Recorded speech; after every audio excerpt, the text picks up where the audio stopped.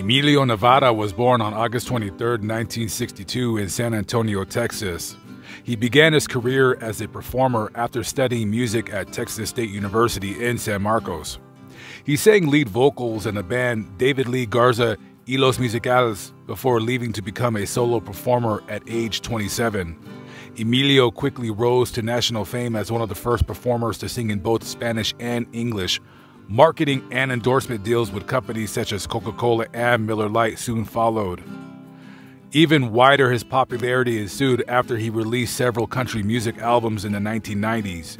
He won a Grammy Award for Best Tejano Album in 2002 for Acudarte and a Latin Grammy Award for Best Tejano Album in 2007 for De Nuevo. His fans will always know him as the king of Tejano music. And here we are at the San Juan Cemetery in San Antonio. This cemetery is not easy to find. If anybody out there wants to visit his grave, you got to do a little bit of digging on Google, but you will be able to find it. And as we go through the gates, we're going to visit the grave of Emilio Navaira, one of the pioneers, if you will, of Tejano music. Him, along with Selena, were the ones to get the music genre popular. A very small cemetery, very decorative, as you can see right here.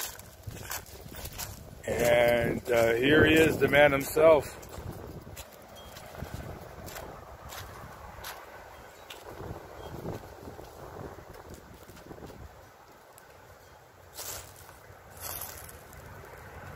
Emilio Navaira III, August 23rd, 1962 to May 16th, 2016.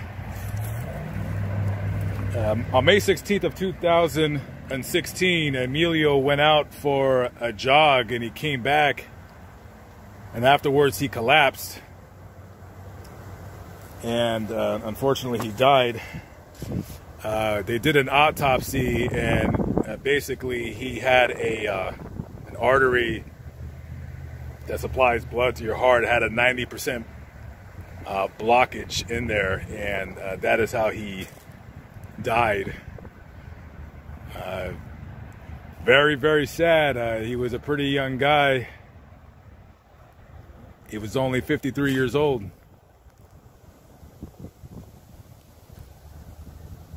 You know, and as we get older, it's always important for us to go to the doctor, and, you know, we got to start checking things that we didn't even know we needed to check when we were in our 20s and 30s. It's all about the progression of life, if you will. But anyways, rest in peace to this man. And let me say this really quickly. If you're a fan of country music, you don't have to be a fan of Tejano music, because he did sing in English.